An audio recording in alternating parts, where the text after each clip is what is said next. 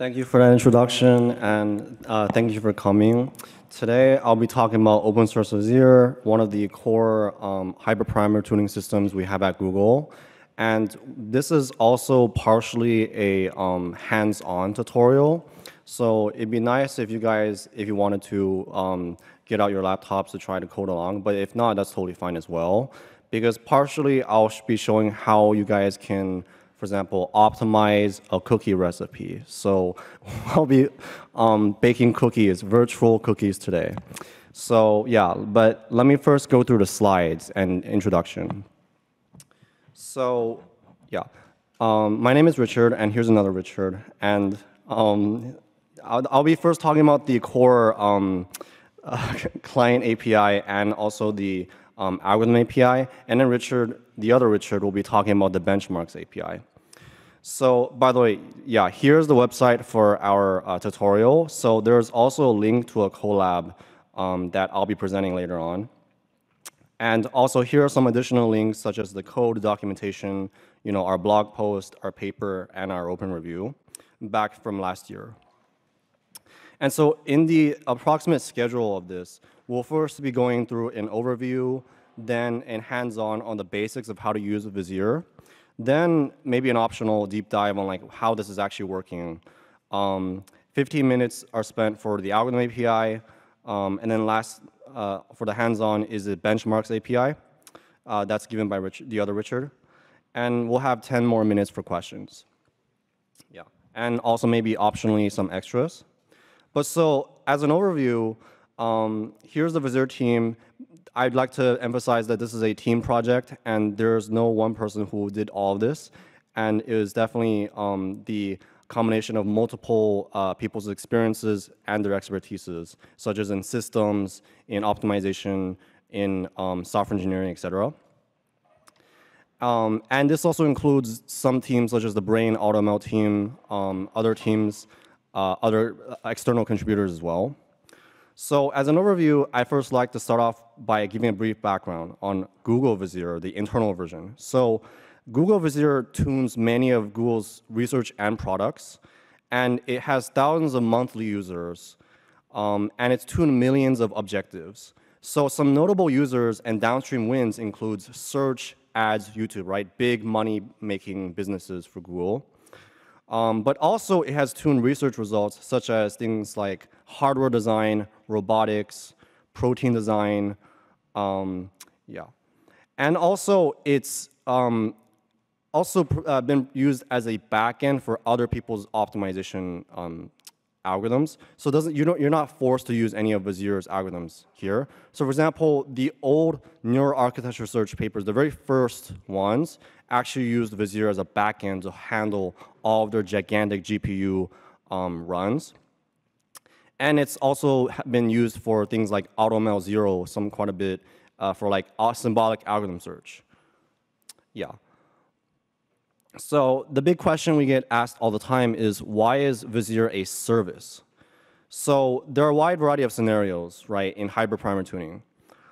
So normally you'd use it to tune just large machine learning models, but you can also use it to tune chemicals and biological processes.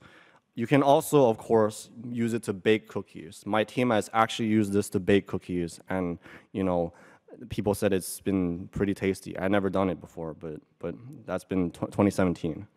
So the key here is that they're all very different workflows. And so there are different workflow possibilities, right? One is the evaluation latency, which can be seconds to weeks. Evaluation budget, which can be just 10 trials or tens of millions of trials. It can also be either asynchronous or synchronous, which means you perform evaluations in batches. And also, some evaluations can even fail, right? For whatever reason. And there are other features like early stopping to stop the training of a model if it's deemed too low, it's deemed really bad. So the benefits of a service is that there are no evaluations assumptions, right? Users have the freedom of when to request trials, evaluate trials, and report results.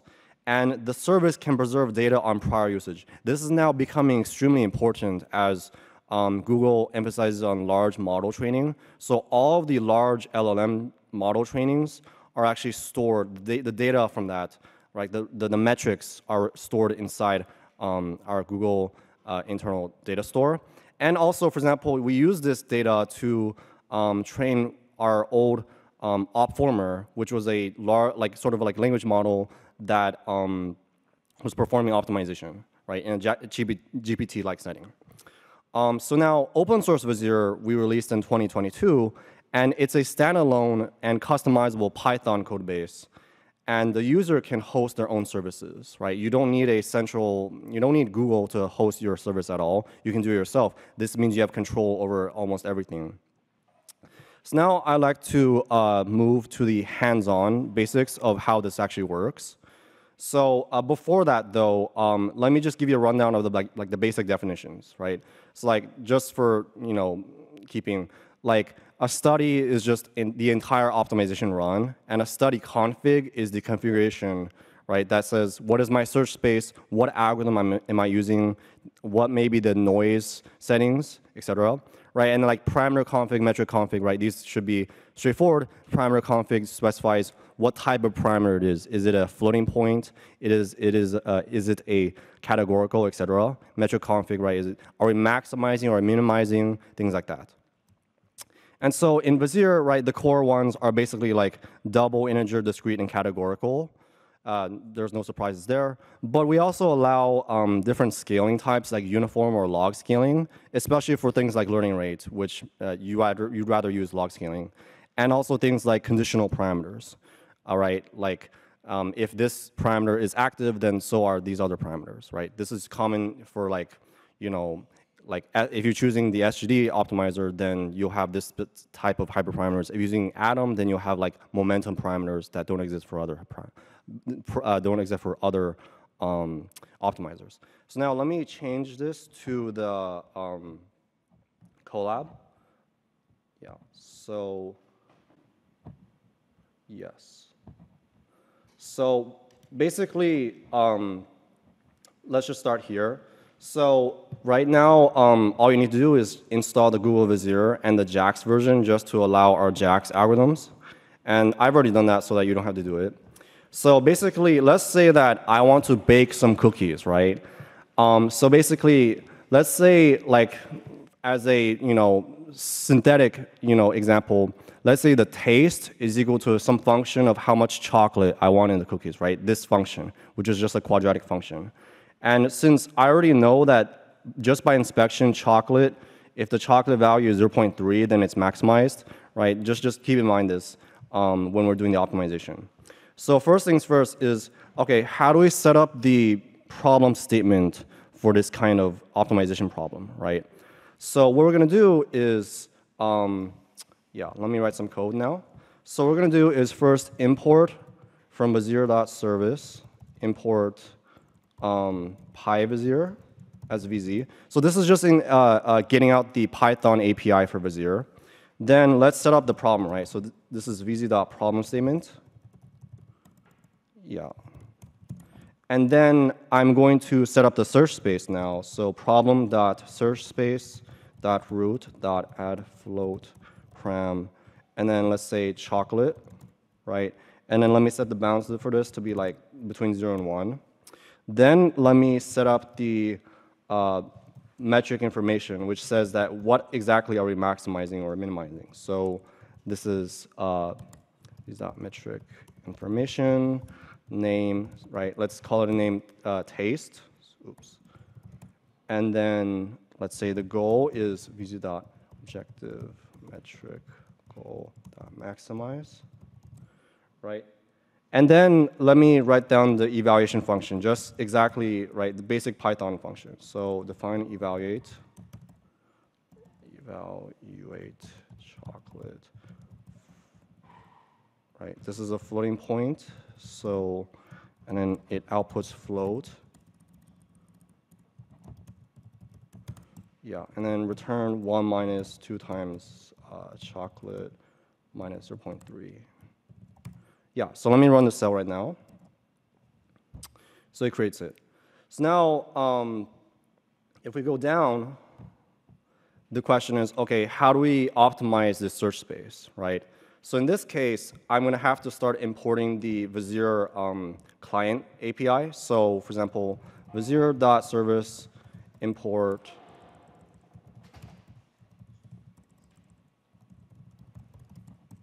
and then here's where I create the study config to also specify things like the algorithm. So yeah, let me do this.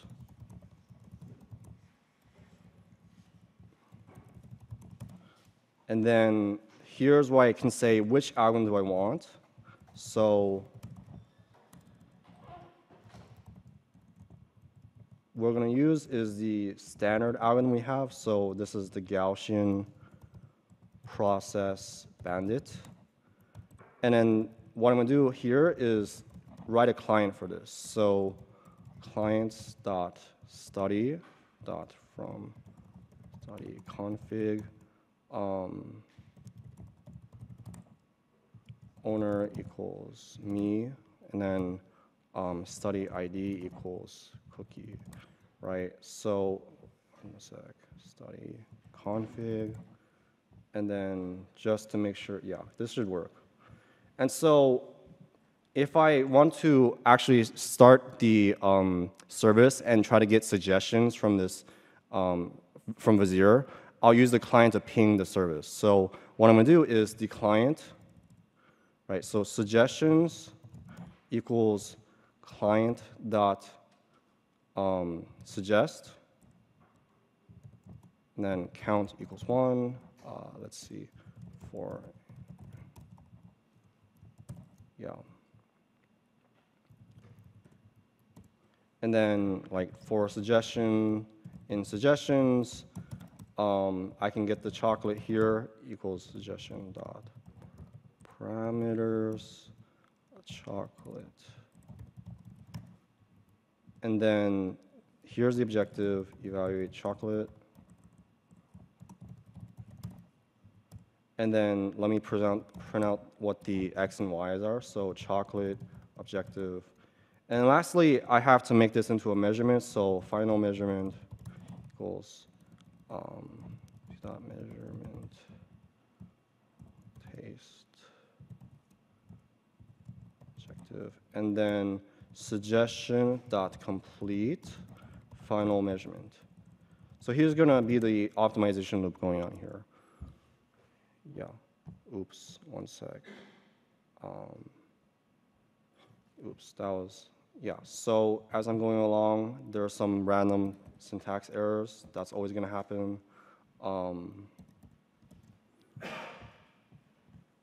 Yeah, so now you'll see that the Vizier service is suggesting X's and I'm evaluating the Y's, right? So you'll see here that like it first starts out the center of the search space, and then right here's the actual objective. Then I fed it back in and completed it, and so now it gets updated. Then it sees, then it tries to give out like 0.27, et cetera, right? So this is a complete optimization loop. Yeah. So now, what if I wanted to obtain the historical, right? As I'm doing this optimization, I might have like hundreds or millions of trials. So the question is, how do I obtain, maybe the best trial seen so far, and also the historical trials? So in this case, basically, our API is going to do this. So let's try.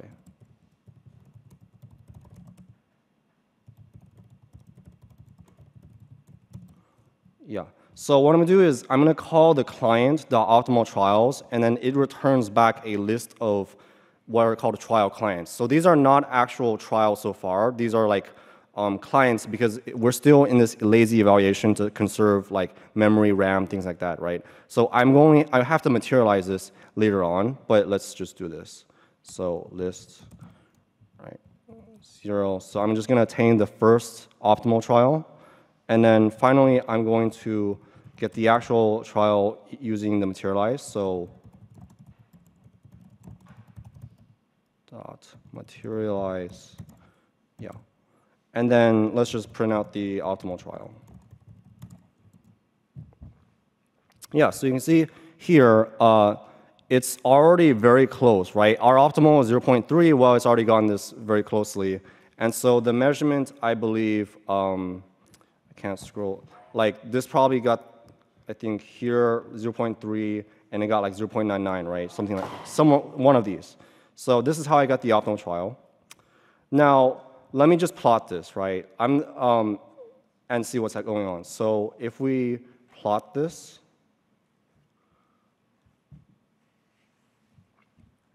yeah, this is just regular like matplotlib, right? Like I'm just gonna obtain the parameters and then the evaluations, the x's and y's, and now I'm gonna get a plot, right? So, this is a quadratic. The blue represents the function, the red represents the trials, and then the x represents the optimal scene objective. So now I'm not gonna go into too much detail, right? These are just like follow-up examples. Where like, okay, what if we have multiple parameters controlling the taste? So now we have an additional salt and sugar parameters. What we could do here, well, that's kind of obvious. We do exactly the same thing as before, where we add additional floating point parameters, but do everything the same as before. But I can also change the algorithm to, let's say, random search, right? Like if Gaussian process bandit is too slow for some reason, and I need like 100 trials immediately, we can call the random search. And here I create the new study, right? I change a new name here to be new cookie recipes. This is now a new study. And then I do the loop all over again. And so here's the loop that's actually going on here, right? Like all this. Yeah. So that's that. Let me do this. Yeah, and so another thing that's very important is, this is the reason why we set Vizier as a service in the first place, is that it allows distributed computation, and it handles this very well, right? So I can have multiple clients working at the same time. I don't need to evaluate the objective one by one, because in certain cases that's too slow, right? In batch algorithms, this is extremely important to reduce computational resources if I have like multiple CPU workers. And so we can try to simulate this, right? Like normally you'd do it with like multiple machines or something, but I can also simulate this with multi-threading. So for example, what I'm gonna do here is, since my computer might have like, I don't know, 16 CPUs, something like that, what I can do is I'm gonna call the multiprocessing package. And then what I'm gonna do is I can just do the exact same thing as before, where I create the client, and I'm gonna loop the client again and then perform evaluations. But each of these is now wrapped in a thread function, and then the thread function is now used in like a multiprocessing pool. And once I do that, right, like I can basically have multiple workers running the each running a client, and then each talking to the Vizier server. And yeah, that's like the parallel computation side. Let's see if I can just let me hard output. Yeah, okay. Yeah. So now another thing is that, right, I never said where this Vizier server even lives in, right? Like all I've done so far is talk about the client. So like we have no clue where the Vizier server is working on. So by default, it's working locally, which means that it's being run on like the same process as its collab, and it's not shown for the sake of user simplicity. But if you wanted to create your own server, let's say you have like 10 client machines and 1 server machine to handle all this, so you can explicitly do this.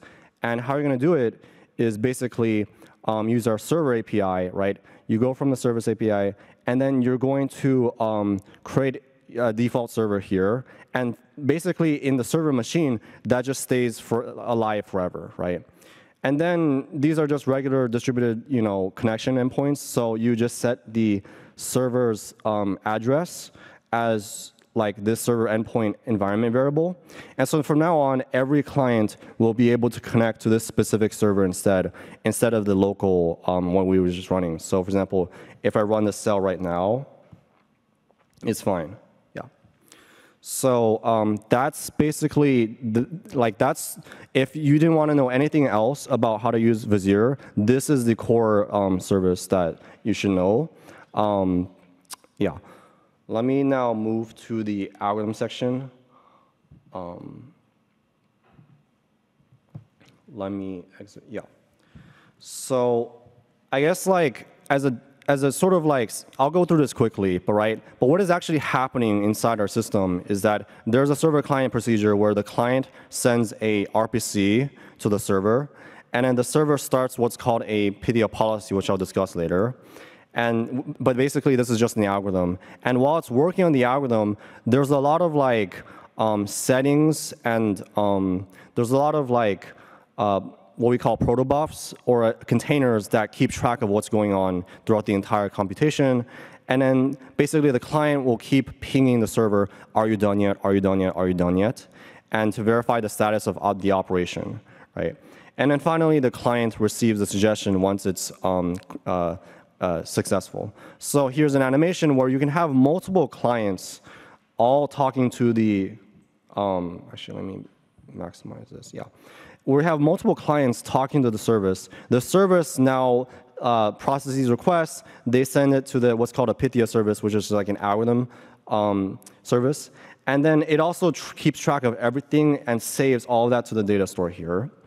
Yeah, for safekeeping, in case any of these APIs go down, right? If any of these machines blow up or something, then you can still always recover using the data store. So yeah, these are just technical details, such as we use standard protobufs to deal with the remote procedure calls. We use gRPC as the API for doing this. And one key thing is that Vizier is independent of the language, right? The client can be of any language because the server should run in Python, but the client can be anything, right? So that includes Python, C++, whatever, because all you're doing is just pinging the server. And so therefore, it supports, right, all these different languages. And it also supports all these different platforms because in a distributed setting, right, the client can be of different, configuration from the server. And so yeah, that's why we imported PyVizier, is that rather than deal with all these distributed systems kind of APIs, we wrap it into raw native Python to make it easier to work with. Yeah. And now I'm going to try to go into the algorithm API here. So this is now more for the type of people who are researchers and who want to use this to write their own algorithms, especially our Bayesian optimization library. And test their own algorithms, things like that. So the first things first is that here's usually the typical algorithm design, right?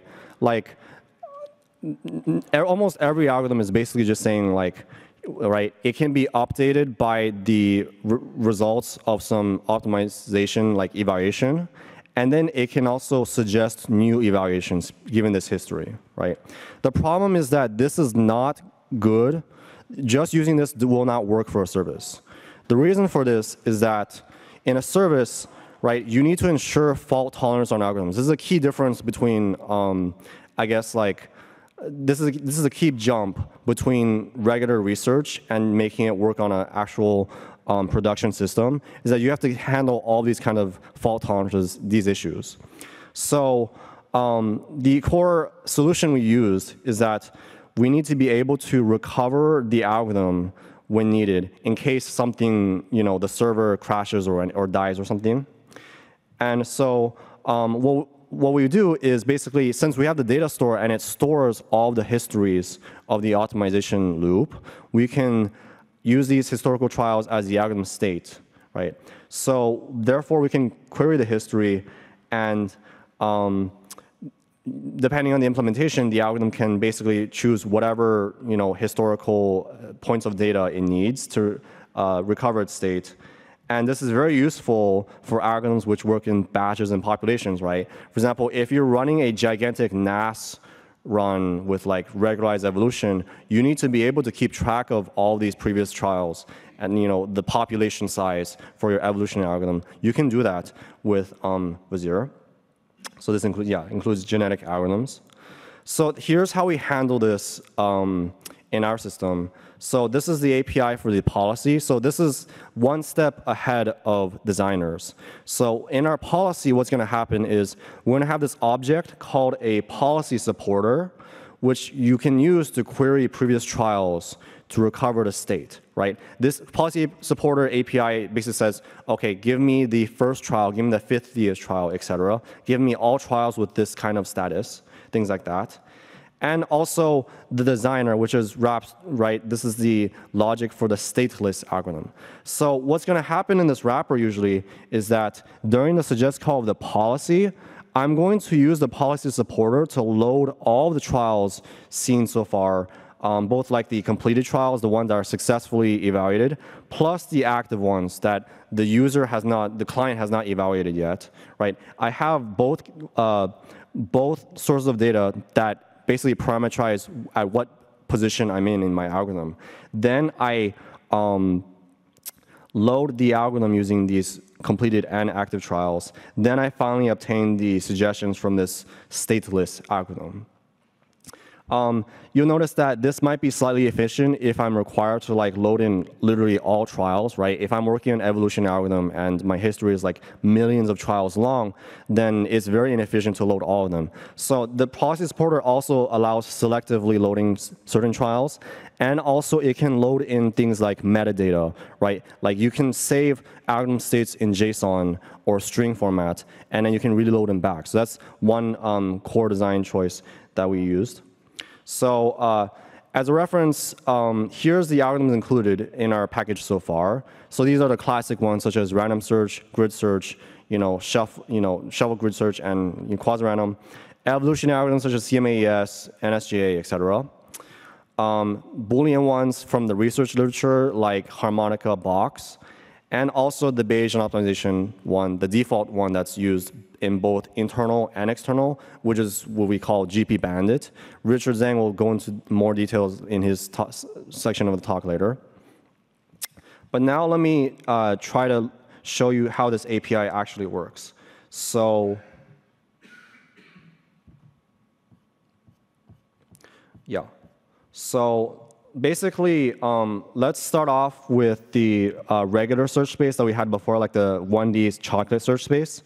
And essentially, let's import, let's say, like our grid designer, right? So it's already been written for us. I just want to play around with it, right? So let's use grid designer to generate the first 5 suggestions, right? Oops. So let's try this. This is really simple. It would just be for, right, suggestions equals grid designer dot suggest, count equals 5.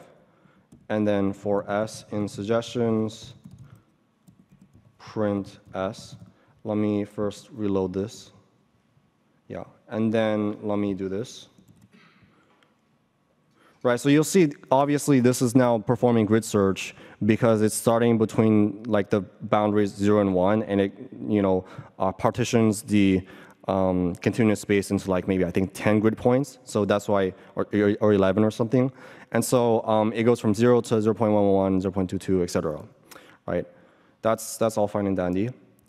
Now you'll notice that basically this designer, like a question when you're putting this into the service is how do you save the state of this designer, right? So what we have already implemented is that grid search is what we call a partially serializable designer, where it allows you to load and dump its state into a serializable format, okay? And these are form like the metadata. So let's try to look at the current state of this algorithm, right? So what I can do is this, and then grid designer dot dump, right? So now currently its output is 5, right? The 5 is keeping track of how many suggestions I made, and it's the location of what the next trial should be. Now I can also change the internal state via the load function. And so, for example, let me try to change the state and let's say change the starting point of grid designer to something else, right? Instead of just 5. So what I can do here is, right? Yeah. So once I have the metadata already, right? This is just some bookkeeping, like this is basically a dictionary with some namespaces, but otherwise I can just do current index equals, and then let me change it to something like 7, right? And then grid designer dot load metadata. And then let's try to suggest the grid designer now. So suggest, right? And then 0. Yeah, so you'll see exactly here, it's now restarting at 7 instead of the, what should have been 5, right? So here's how you can hijack the state of a algorithm, and here's what's happening underneath the service is that this state is being loaded and saved, things like that, throughout the entire course of the optimization loop. Yes. So now, like if we wanted to put this grid designer into our actual service, right? Let's say I've written an actual algorithm that's clearly like not just grid search, right? But let's say I've written my own algorithm, which is in a designer API, and I want to actually host it inside Vizier and allow it to be used in a distributed setting. So how do we do that? Well, we have to wrap it as the policy API, right? So here's, for the sake of time, I'm not going to show, I'm not going to do it myself. But basically what's going to happen is that I'm going to create this, what's called a policy factory. And essentially, right, the policy factory allows you to, take in some problem statement here.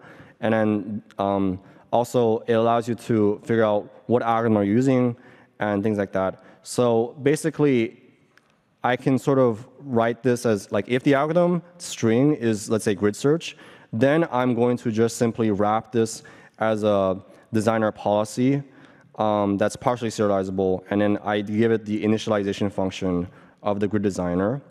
And I just send these things, right? Because this policy supporter is needed during the service to check, okay, how do I load and save the algorithm state from the database, right? So. And then lastly, let's say that I want to load this policy factory into the new Vizier server. So I want to host it, right, for everybody. So, oops, yeah.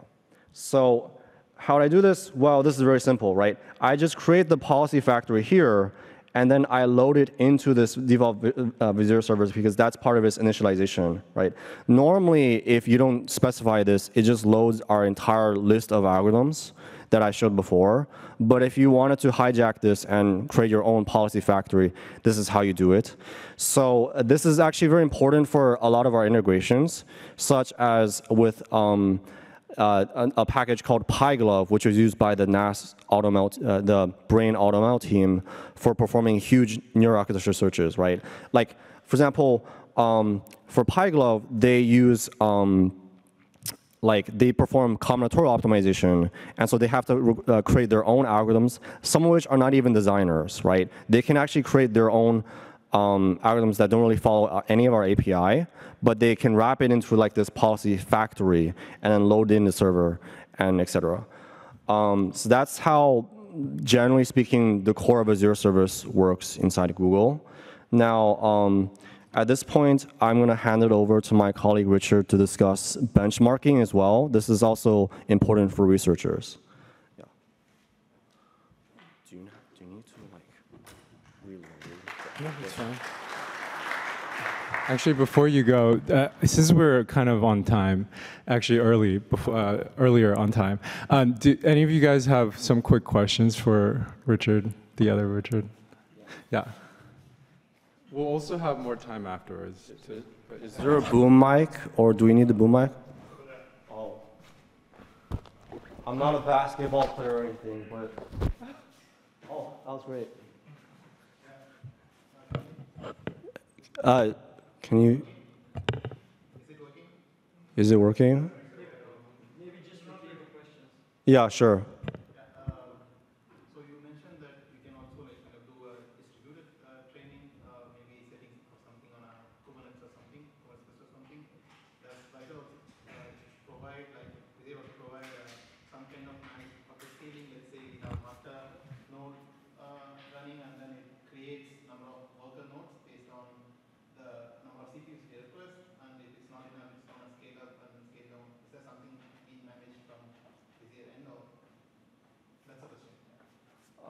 So I think the question is about how is Vizier managing the distributed computation of multiple clients on auto scaling. Right. So the user actually defines how many clients they want to use. However, these workers, you can imagine where like, you have like 1,000 CPU workers and some of them can die at any time, they can pop up anytime. That's completely fine because you can create the client on any of these CPU workers and then these clients are now like, hello? Okay. These clients are now pinging the server at any time. The server handles all these clients. So for example, if each client requests a suggestion, the server will handle this and give a suggestion to that client.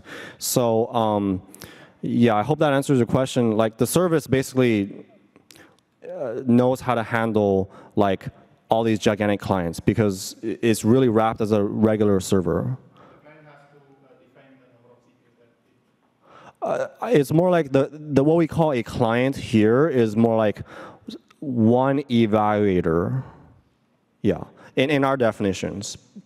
But like you can totally write your own package to say like handle, oh, how many workers do I want to set up, and therefore each worker has a client and so forth, yeah. Yes.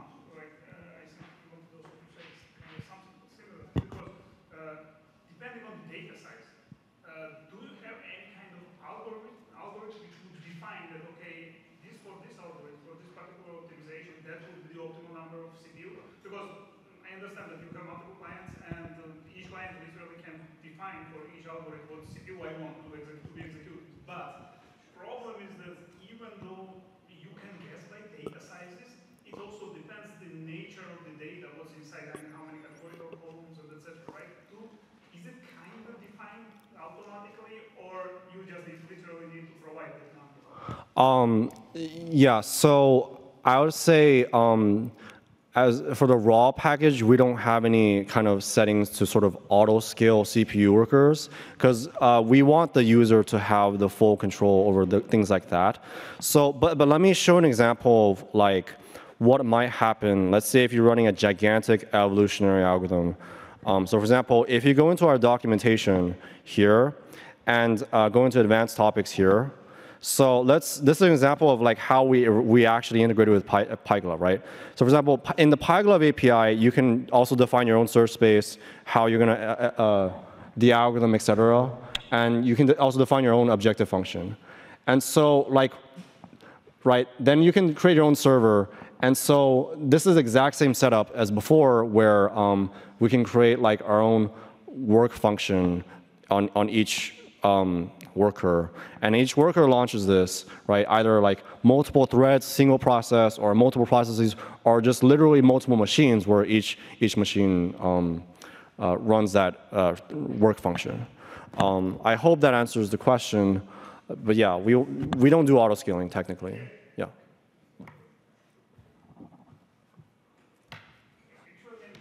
Yes.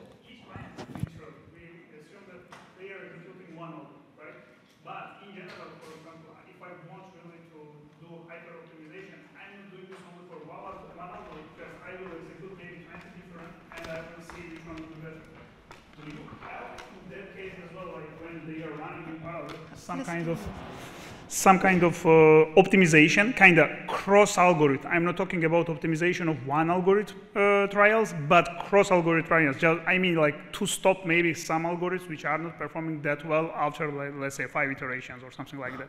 I see. So about the multiple algorithms, so since the server can handle like any study config, right? Each study config, you can specify what kind of algorithm you want, right? So over here, for example, like let's say user 1 is optimizing with random search on this specific search space. In tandem, user 2, another student, let's say of the university, can be optimizing with another algorithm. So the server is able to handle multiple requests, each with multiple different types of algorithms.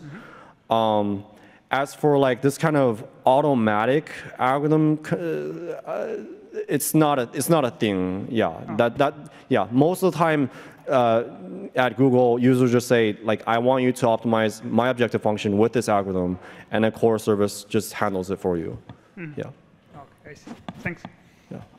Yes. So there's also a question from the online audience. Let me read the question from Andre actually. So he has a technical question. As far as I understood, the interface with the custom policy factory is super flexible. If I want to implement a multi-fidelity algorithm, does the custom policy then need to take care of the budget, or would that need to be sent to the policy as an argument? Yeah, I would say for multi-fidelity support, you would need to essentially add it as a parameter in your study config so that the algorithm would understand for each trial what is the cost, approximate cost for evaluating that trial. And then the policy could use that information to decide which trials to evaluate in your search space for the next suggestion. The other part I do want to mention is that you are not locked to any of this, in the sense that each of our basic primitives in Vizier has this thing called a metadata field, right? So is it here? It's here. Not overstocking, sorry, one sec. So each object, each primitive in Vizier has this thing called a metadata field, right? So in principle, you might never actually need to use the parameters, like the primary config, right, our standard API at all, right? You can literally use Vizier as this like skeleton for just handling distributed jobs, and literally you write all your algorithms using this metadata like as a communication service, right? And that's exactly how we did it with PyGlove, because PyGlove has a lot of combinatorial primitives that are not naturally supported by Vizier. What PyGlove just does is serialize all its things, shove it into the Vizier metadata fields in the right places, and then basically Vizier just acts as this like distributed server. That's it. It doesn't do anything else. Yeah, so there's a lot of flexibility among this kind of things as well.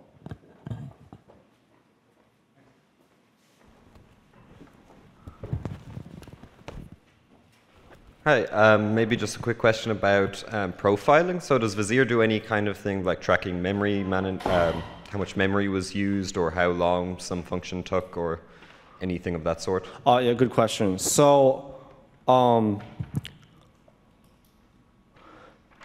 yeah.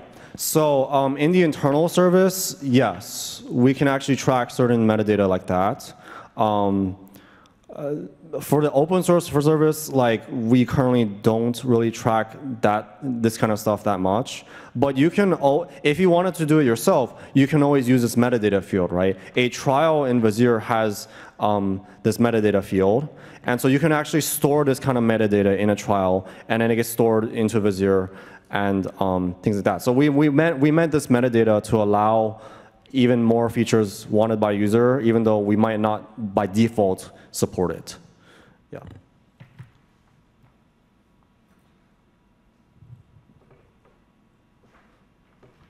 Okay, cool. I guess Richard will be talking about benchmarks. Okay. Just switch over.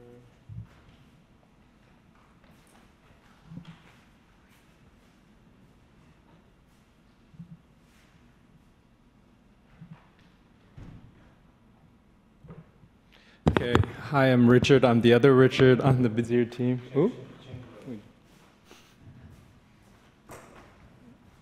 Let's switch over. Switch it. It's not slideshow.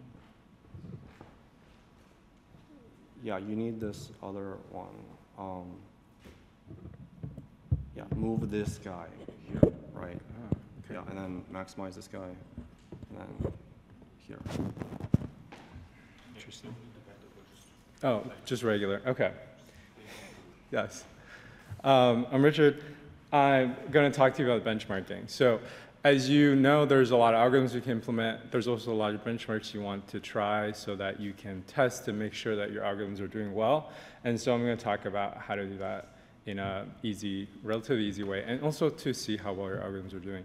So benchmarking goals. Generally speaking, we want to find good optimizers in machine learning, and that's a goal for all of us, I'm sure, no matter what setting you're in, if multi-fidelity, if you want to do like different algorithms, ensembling. We also support early stopping. We have a bunch of features, but no matter what you want to do, you probably still need to figure out how well you're doing. So there was a black box optimization challenge in NeurIPS 2020, where the goal was to find the best black box optimizer for machine learning, which is a very generic task. In their setting, I think, which is the setting that Vizier relatively targets in its current iteration, it's just the vanilla, there's no batch setting, it's sequential optimization, I think single objective, nothing fancy there. And so a lot of these papers and these challenges, they require good benchmarking to discover these state-of-the-art algorithms. There were a bunch of industry and also academic competitors who joined, and you can see the results of the benchmark or of the competition at the NeurIPS website if you want to take a look at it. But generally speaking, there are a few goals. One is we need to find a good and diverse set of benchmarks to make sure that, and metrics to make sure that our algorithms are doing well. It's like a common issue where you have only a few metrics that you care about, and then the whole ML community overfits to those benchmarks. So for like ImageNet or something like that, there's just more and more CNNs at this point that is doing quite well, where in reality a lot of the field has moved on to transformers. It also allows for easy comparison with other algorithms. We want to make sure that we can quickly compare with other state-of-the-art algorithms, so that we want to make sure that it's doing quite well.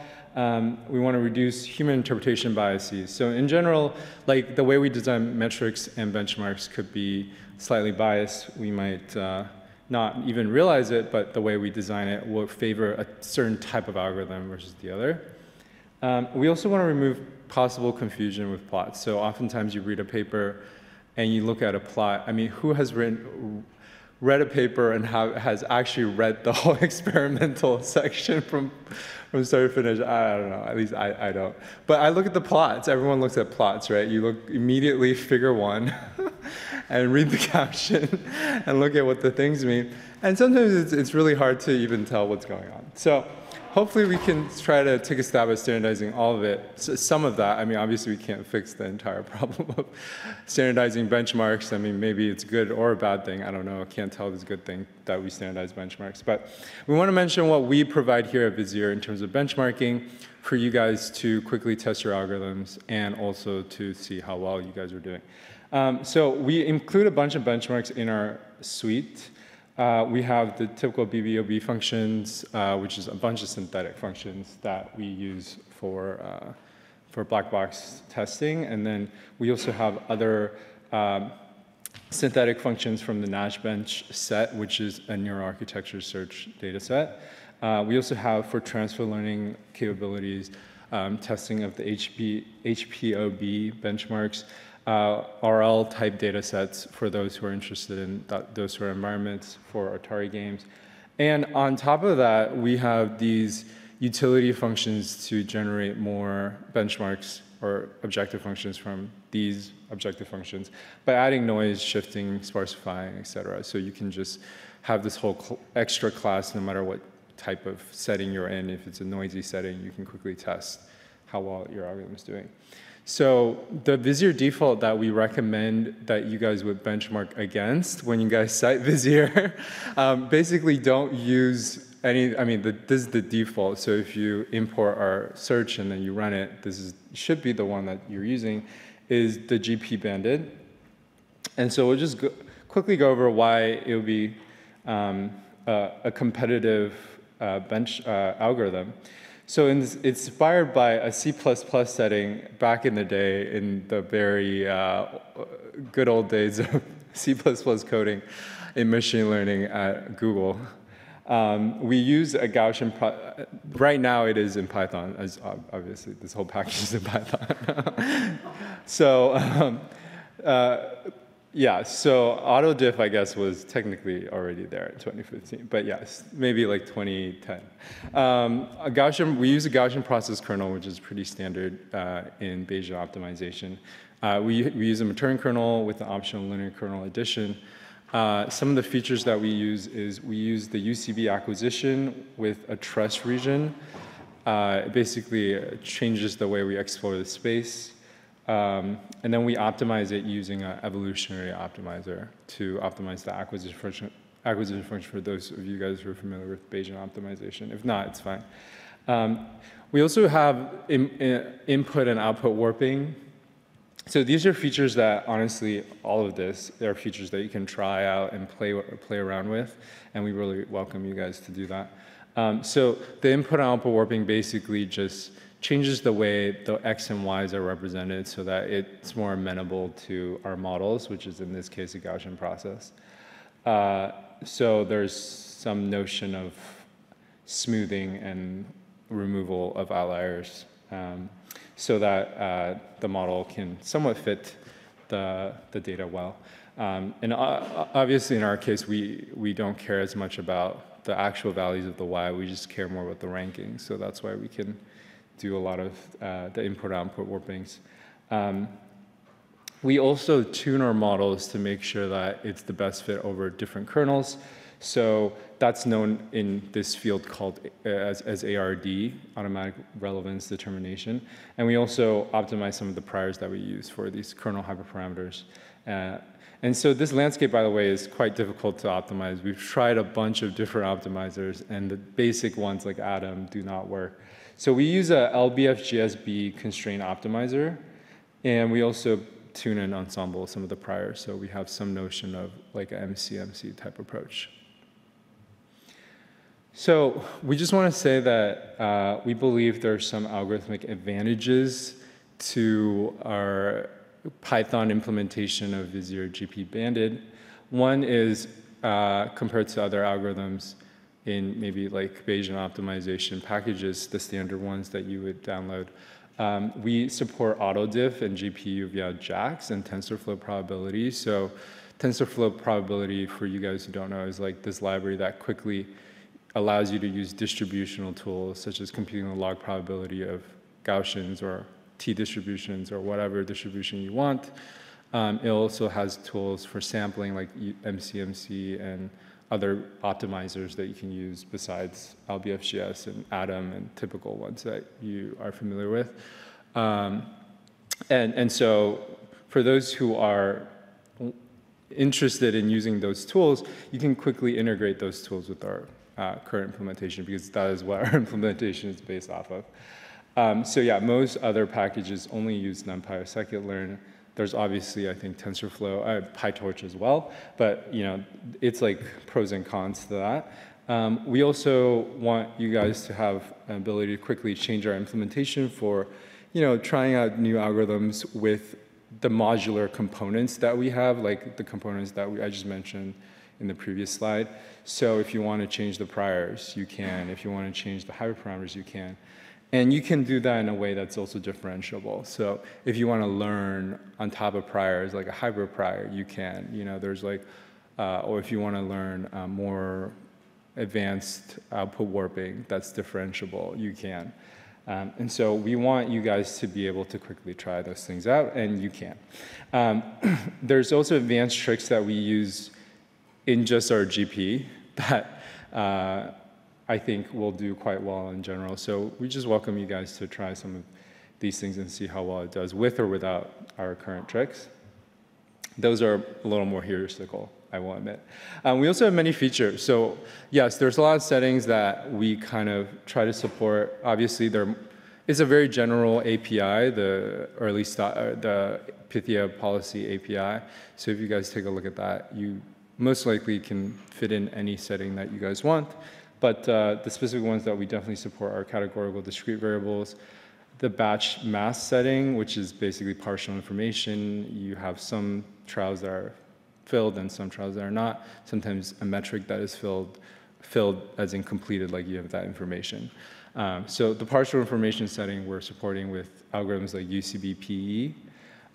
Also the multimetric setting, so when there are multiple objectives, trying to find the Pareto frontier, and we have like scalarization-based techniques that's based off of like provable techniques. Okay, so generally speaking, the benchmark API is meant to be flexible. So the goal of this slide is to say our benchmark API is based off of this idea of like every benchmark is a state. So as you've realized, like we care a lot about states and serialization within Google, just within this specific OSS Vizier, just to make sure that we're fault tolerant, but also it's easy to see what's going on.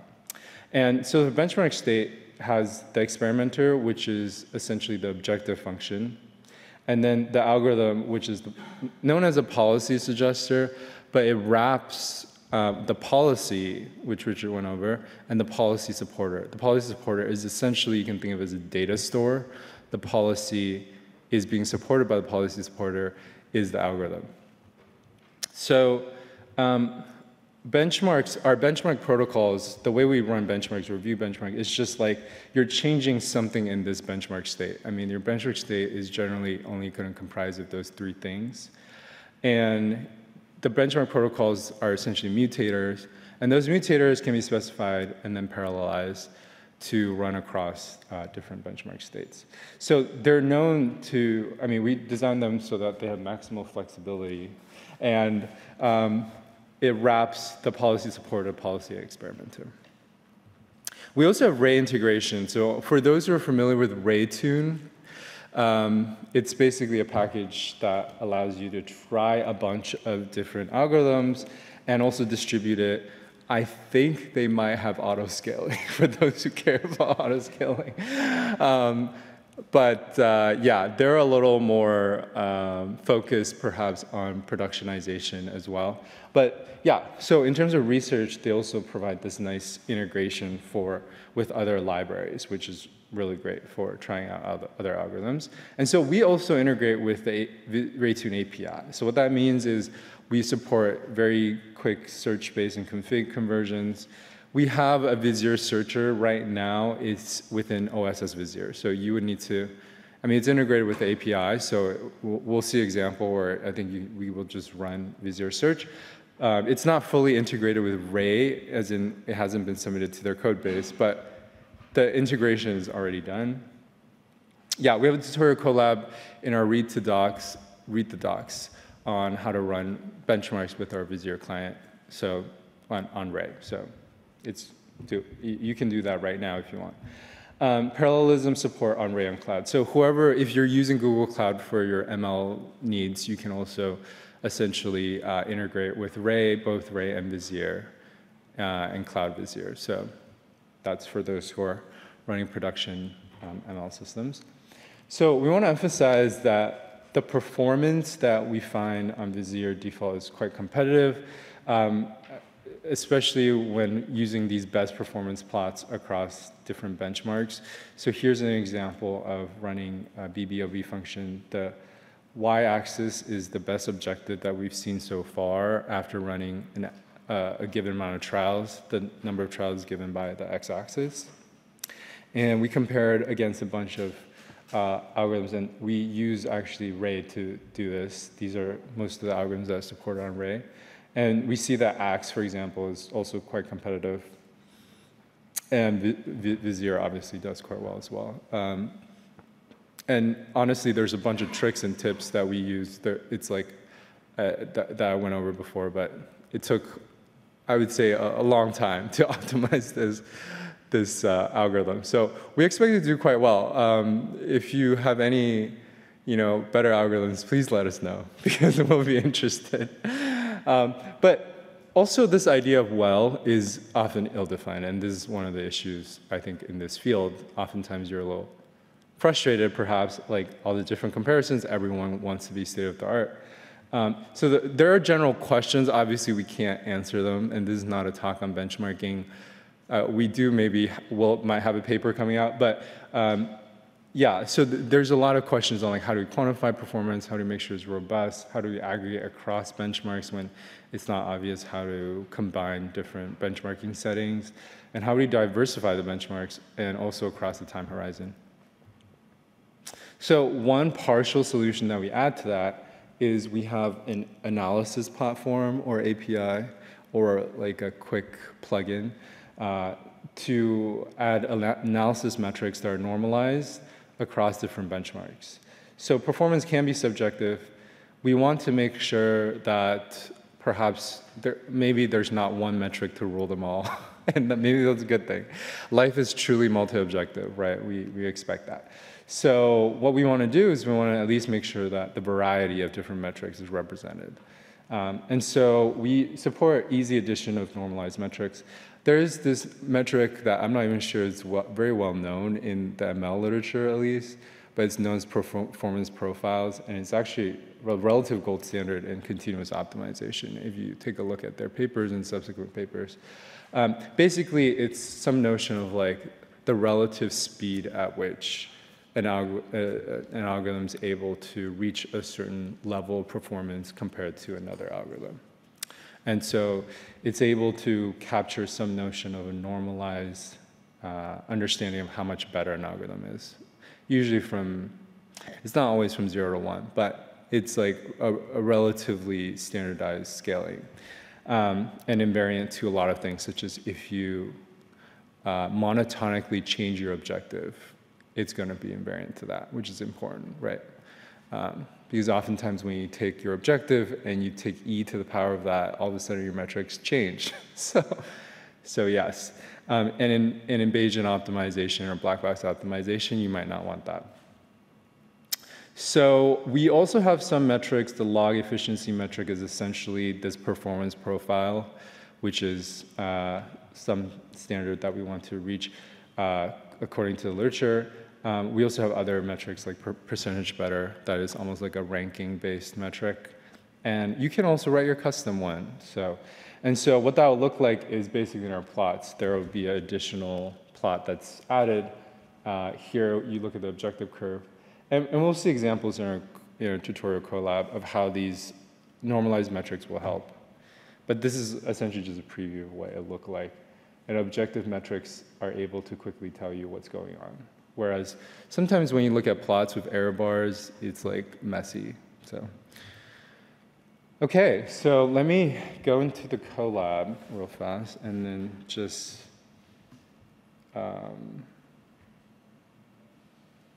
see. Oh, it's like all sorts of stuff. Okay.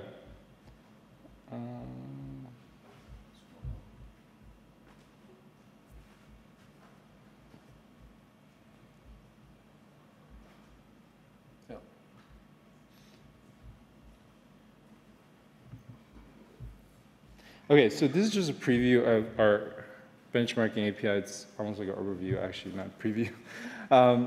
But we also read the docs, so feel free to look at those as well in your spare time after this to get a sense of how to use our benchmarking. So the main import that we use is from Vizier.import benchmarks. We also have subdirectories like experimenters, and later we'll have analyzers. The objective is formalized as experimenter class. Part of it is we want to support, multi-objective experimenters really quickly, noisy, in some sense multi-fidelity, early stopping related stuff too as well. And so we use an abstraction where we have an evaluate function, and we also have a problem statement. So the problem statement, which is what Richard went over, is just the configuration for what kind of search space this objective is over. So the experimenter will evaluate and complete the trial in place. So that is one slightly different thing about our API. We didn't want it to return a bunch of trials. So it's actually returning a null. It's returning none. So what it'll do is, so for example, let's try to create a custom cookie experimenter for our cookie objective. So the way we would do that, oh, that's really interesting. is, so for example, you can create a class. We'll subclass our experimenters abstract class. So essentially, you just need to put in two things and implement two methods. So the first method is the evaluate method. It's, again, going to do nothing in terms of returning trials. It's just going to mutate the trials in place. So for all these suggestions, we're going to compute and fill in the measurement. So we can first take these parameters that we care about. We're going to assume that there are these parameters here. So in our case, there's chocolate.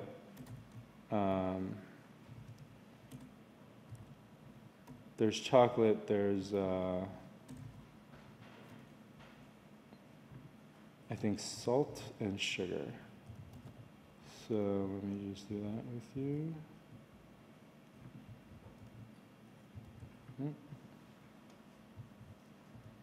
Okay, sugar. And we're going to say the taste is using the objective function that we had before, chocolate minus 0.2 squared minus salt. Okay, this is a quadratic function.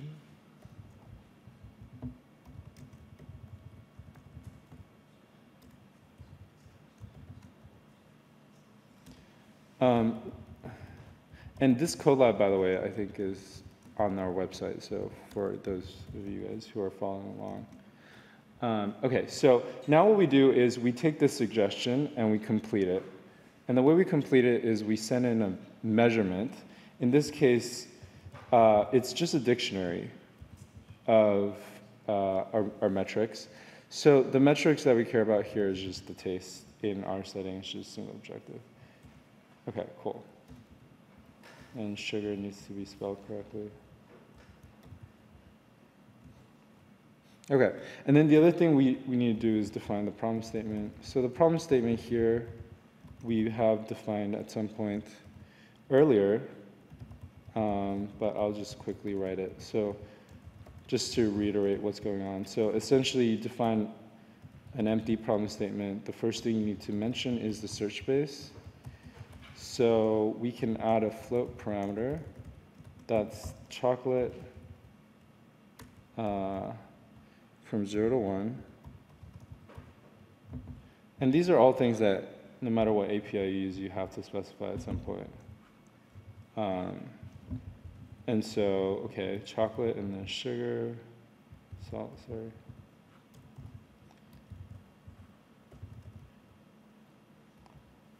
So these search spaces can also have discrete parameters as well. So, but in this case, we just made it all continuous. And then what you do is for the metric information, which is the metrics that you care about, that's the second thing you need to specify. Here we say, okay, the one metric that we care about is taste. So the name is taste. And then we also have to say what our goal is. So our goal is to maximize. And the way we have like an enum for that here, maximize. Okay, and then that's it, at least for this problem. Cool. And so what we can do is we can make sure that the code doesn't work. Okay, clearly does not like the way I don't do the problem statement.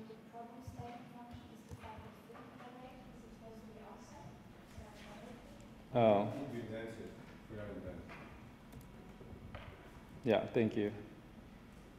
I'm surprised that that actually even compiled.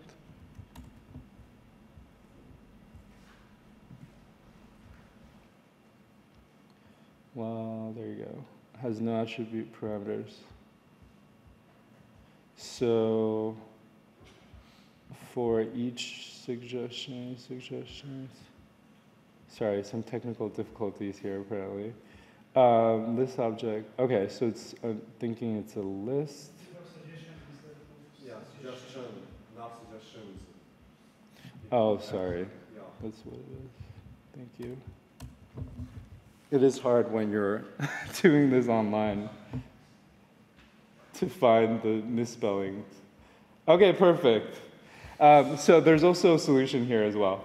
But we just want to go over how you would more or less code it up if you knew how to spell correctly. So perfect. So what we just did here was we created the experimenter. We have, like we filled in some parameter values for the trial. And then we evaluate the trial. And then the metrics here is just the taste, which we evaluate 0.08. Okay, cool. Now that was just the semi-tedious part of defining an objective function.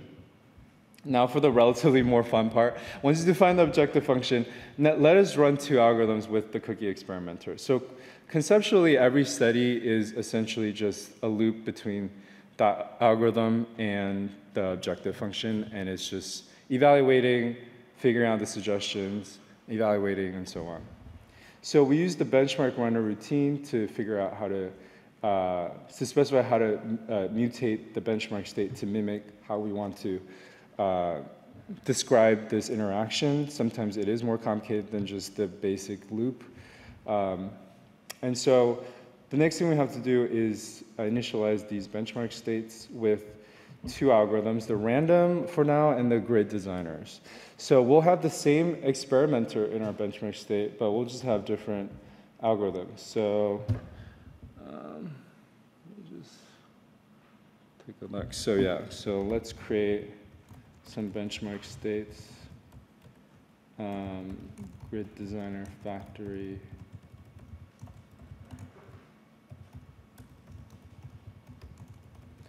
So we just, this is a factory for the grid designer. And then we also have these benchmark state factories that are easy wrappers that create benchmark states for you. It's really not doing too much. So we just feed in the experimenter. And then the designer factory here, it's grid designer factory.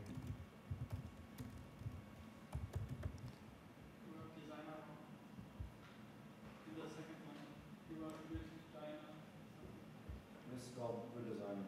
Here, right? Yeah. Thank you. Like I need autocomplete on. Benchmark states. That append, and then these factories, generally speaking, just have a call method with no arguments. So when you call it, it'll just create the benchmark state. So we have this, and then we just do the same thing. I mean, we can do a for loop later, but essentially what we can do is we can make everything here just random, and I think this is random designer. So no search. Okay, perfect. So we created 2 benchmark states. One of them has the grid designer as the algorithm. The other one has a random designer. And so we can define a runner, which is the immutator for the benchmark state. The benchmark runner will just specify what it's doing. So here it's just generating suggestion. So it generates a suggestion. It creates a trial, and it puts it in the data store. And then evaluate active trials will take the trial from the data store, evaluates it, and feed it back to the algorithm. The algorithm really extracts the trials that are currently in your data store and generate suggestions. That's actually what's happening. And then let's say we do this 100 times. So we just run this code here. And indeed, we'll have 100 trials. That's the goal of this specific benchmark runner. And these trials will be completed. So they should all have measurements in them. Yeah, so that's pretty much how to run different algorithms. As you could see, you could have something more complicated as well, but we won't initially go over that. The goal is now you can convert these benchmarks states into like visualizable performance plots using our analysis library. And for single objectives, we can quickly extract and plot the objective metric so far. So here we just have a simple utility library for you guys in the analyzers subclass, or subdirectory. So if you import from Vizier.benchmarks, import analyzers, you can use a two-curve method to quickly visualize what's going on. And here we just demonstrate it for you. So here we're plotting just algorithm 1 and 0 and 1. I didn't use a dictionary, so I think algorithm 0 is grid search. So the relative performance of the two plots, or two algorithms.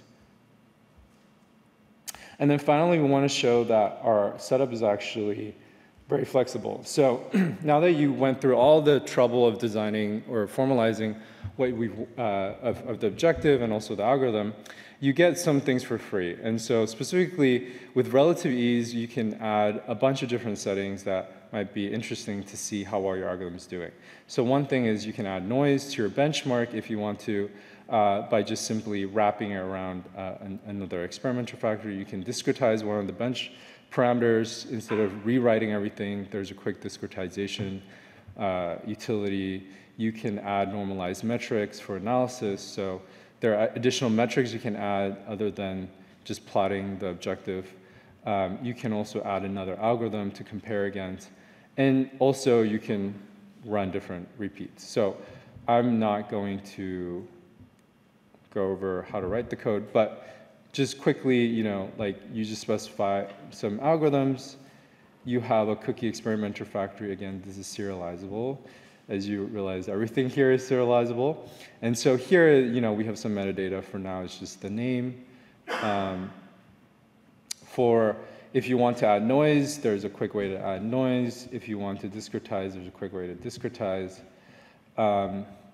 And then essentially, you just run this loop here to run your benchmark states with our runners. And then you take all your results and you plot them. So here are example plots. Sorry, it's not super readable. But you can see that, generally speaking, the first plot here is your typical objective plot on the left. This is just, actually, this plot at the bottom is the regular cookie experimenter that we looked at. Maybe here, it's very clear that I think blue is eagle, which is our evolution strategy. You would expect that to do the best out of all of them. And maybe here, it is easy to tell it's doing the best, but this normalized plot makes it very clear, this is doing better. Right here, this is when you add severe Gaussian noise. You can see that the evolutionary strategy, well, from this plot here, you don't really know what's happening. Everything's so blurred. And in terms of objective, it might be a small difference. But in terms of actual performance, it might be bigger. Like here, in terms of the normalized metric, it's clearly better. But here, when you look at the normalized metric, you can see that it's actually just not performing. Like it's because of the noise, it's getting misled into maybe a local optima. And here is when you discretize one of the parameters. The evolutionary strategy does decent, but maybe not as well as the continuous. So there are use cases for different metrics, different benchmarks, different settings, and we hope that you guys will play around with that, add your own benchmark, add your own metric, and see how well it does. So, yeah. So that's pretty much the end of that. We have 5 more minutes for questions. And so, by the way, we hope that you'll try all these things out for your BBO needs, and we have those links provided for you guys. So.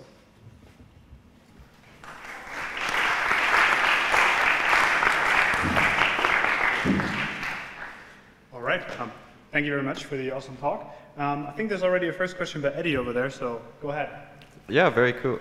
Very cool. Thanks for the talk. Yeah. Do you support other x-axis metrics? So, for example, time can often be important, especially when you consider certain optimizers may take a long time to update and so forth. Yeah. Yeah, so essentially, I think this was mentioned before, each designer can keep track of how much time it's using, which is, you're right, time is a very important thing. So what we do is each trial, we can put in metadata to figure out how long that trial took to suggest. And then what we can do is we can plot them using the metadata. So there is like a plot metadata metric, like a class that extracts all the metadata from each trial and then plots them. Thanks. Yeah. Minor question, actually.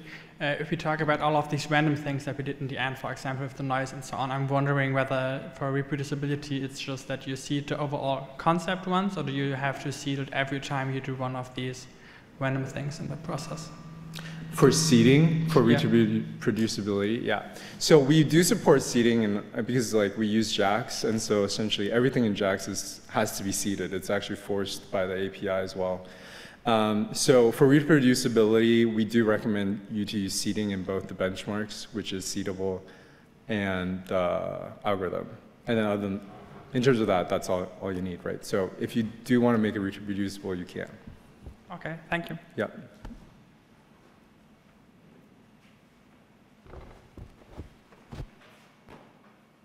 Yeah, so maybe let me ask one question. So what would you think was one of the most interesting things you have done with the tool yourself? So what was been really exciting for you optimizing? Wow, I've never had that question before. What is the most exciting thing for me to optimize? Well, depending on what I can say, really.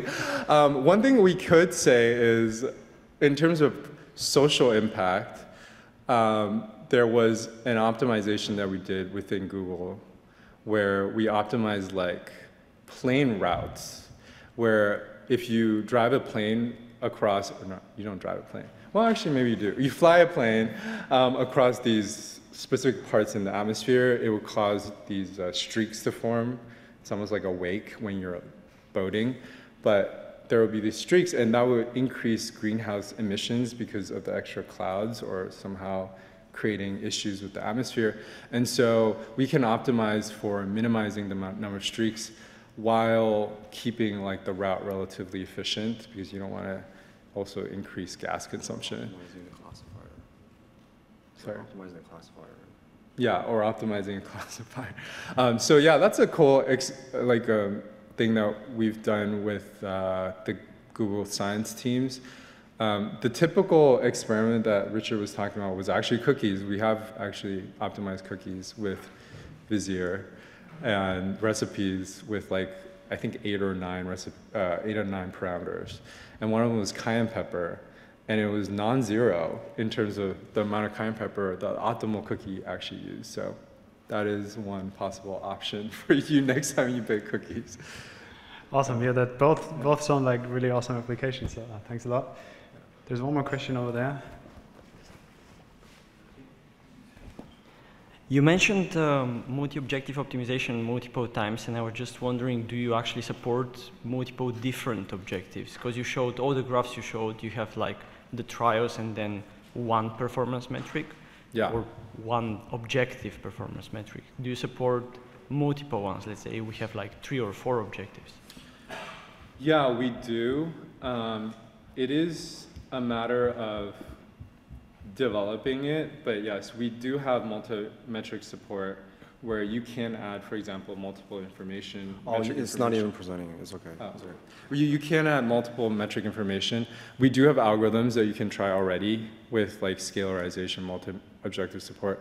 And then when you plot it, what's known as the hypervolume optimizer or hypervolume metric, I think is what most people use. And so we have utilities to compute that hypervolume metric and then plot it. So it would essentially use all the same code, and you would be able to, instead of seeing the best objective so far, it would be the best hypervolume, cumulative hypervolume at that iteration. So yeah, the end-to-end pipeline is supported. It just hasn't been fully mature yet in some respects, so we just didn't show it. But if you tried algorithm right now and you ran the same code, it should work. Okay, but hypervolume is population-based. Let's say you pick an algorithm which is reinforcement learning, so you have just one prediction at a time. So would you be able to display just each objective for each of the trials, if that makes sense?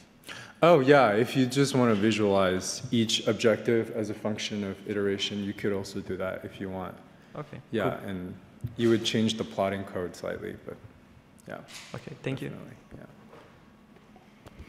All right, yeah, let's maybe take one more question, unless there is an online question now, or it doesn't seem the case. Awesome. And let's do one more question, and then let's all move over to lunch. Oop, that worked. Yeah, you mentioned the eagle strategy to optimize the acquisition function, right? Could you maybe give intuition on this eagle strategy and how it works? Yeah, so the eagle strategy is an evolutionary strategy. Evolutionary strategy, generally, you have a population of parameters that you currently think are promising. And then from that parameter, you do mutations like small perturbations or like crossovers to get a next suggestion. And based on how well that suggestion evaluates to, you might replace your previous fly. So it might kill off your parent or something like that. I mean, it sounds weird. But, or it might replace your parent. And so you have these kind of promising flies or promising parameters at multiple parts of the search space. And then you run this mutation optimization. And eventually you get to a point where sometimes you might get stuck at a local optima. So we might have to randomly reinitialize. But that's basically the evolution strategy in a nutshell. There's a paper on this called Firefly, the Firefly algorithm, I believe. So that's what we base it off of. Why is it better over gradient-based or any other algorithms?